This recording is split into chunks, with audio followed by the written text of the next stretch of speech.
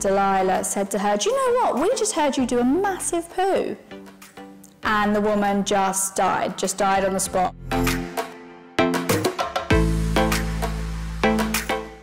Baby number 5 taking us up to a family of 7, which I think is pretty much like Von Trapp level of children.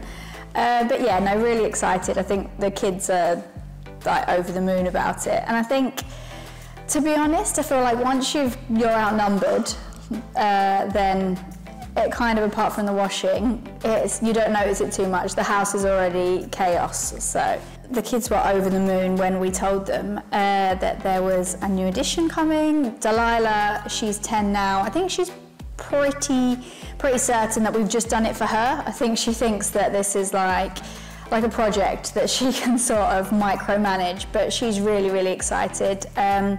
Casper spends his entire time, so he's just turned 4, he spends his entire time asking me what the baby's saying. What's the baby saying now? What's the baby saying now? It's just so I'm constantly making up like a stream of consciousness. Well, Casper is a carbon copy of Mark. If I hadn't have given birth to him myself, I would question whether there was any of me in him whatsoever, because they are 2 peas in a pod. I don't know, I think his sort of tenacity and dedication and drive that Mark has is definitely a good thing, if not slightly testing sometimes when you're trying to parent that tenacity.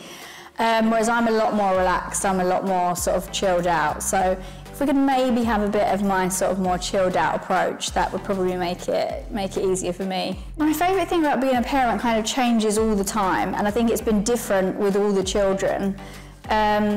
And I think my favourite thing is kind of that no matter how many children you have, they're all so different, and you have to do things so differently, because what worked with one might not work with the other. Parenting fails wise, you've got like your standard stuff when you're like not sending in, when it's like a non-uniform. To be honest, that's the only real good reason to have a group chat on school, is so that you can remind me if I need to bring in like a pound and a costume of some description. One of my worst, most mortifying moments as a parent was we were at the London Velodrome, Mark was racing, I had Delilah with me, she must have been about 3, and we'd gone into the bathroom, we'd gone to the toilet, there was a lady with the toilet cubicle closed next to us, and Delilah had gone in, you know, using the bathroom, whatever else, and the lady next to us had obviously also used the bathroom.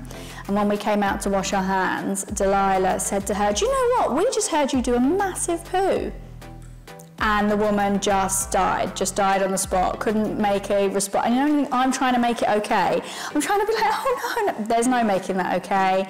And you know, out of the mouths of babes, you can't predict what's gonna come out. I would say a couple of things that I couldn't live without as a parent would be baby wipes. And I think actually that was the one thing, as then my youngest being out of nappies, is not having baby wipes on me at all times. Any problem, lipstick, baby wipe, like, well, but anything. They can solve anything, a baby wipe. And also I would go like an Elizabeth Arden 8-hour cream. You can use that on anything. You, them, anything. So baby wipes, 8-hour cream, and you're good to go. Just don't take people's advice.